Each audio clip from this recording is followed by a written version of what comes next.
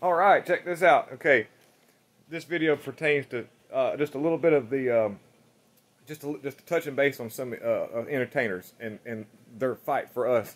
This goes back into history here.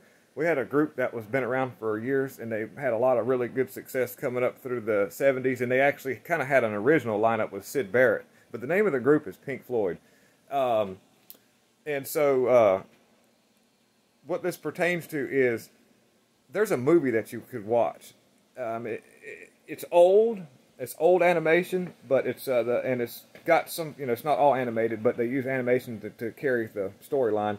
But it's the movie by Pink Floyd, The Wall, and it's narrated by the actual album, The Wall, and it plays along with each song that's played through the album, and there's a little bit of a take from each song written into the movies. And whenever the song comes into the part where it's another brick in the wall, the mainstream, the one we're all used to hearing, where it's, teacher, leave them kids alone. When it goes to that part, it shows the children, all of them in a line, single file line, being directed to go into this weird looking box machine. And when they go into this machine, they come back out and they're faceless. They walk in a uniform manner, all same wearing clothes, and they don't make any noise. They just pretty much they've conformed. They've been told what to do, and this is what they're going to do. And the machine, I guess, in retrospect or metaphorically speaking, would be the iron fist of tyranny and the government, and that would be the byproduct of what happens whenever you take people's freedoms away. They no longer freely think. They don't think for themselves. They don't have any creativity, and then things really start to diminish. As society diminishes, people's morale diminishes, people's drive to do things great diminishes because of the fact that nothing's rewarded. Nobody gets paid for their hard effort or their wonderful thought process. Everybody just gets the same nothing.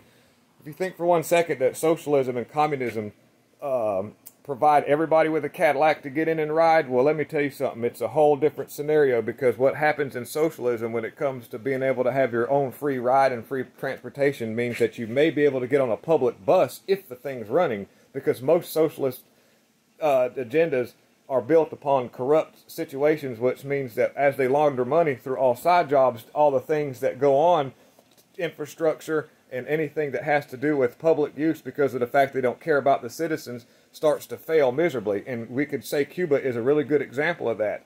So you need to look at Cuba's infrastructure and how everything is failing and going all to pieces because of communism and socialism, everybody getting the free housing. Well, guess what? The houses are barely even a house. It might as well just be in a box.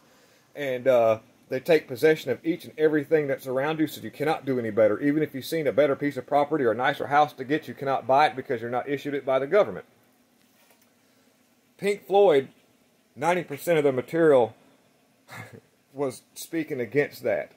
And there's other groups, too, that have a really good depiction of what they had to endure. Black Sabbath, Ozzy. Ozzy came from an extremely rough background, an extremely poor, socialist, communist-driven society where it was just a dark, dreary place. The only way they could get ahead was their one chance at being successful in music, and he had to forge his own way. And these people fought communism to get where they're at. That was a fight, and I'm a little disappointed that some of these people don't speak up more, but I can also understand in cancel culture right now, if you can, sometimes working behind the scenes has a better effect than trying to voice your opinion, because you may end up cutting yourself right off at the throat. So something to think about whenever everybody wants to say socialism is a good thing because everybody gets free health care and free education and all that. Your education ain't going to be worth a dang. Your education's only going to be what they want you to know, so you don't try to think outside of that box and break their glass. We're out here to break these glass ceilings, I quote Hillary's. Yeah, so anyhow, thank y'all very much for listening to my medium-long video, and I've got more to come. Y'all have a very good afternoon. God is in control.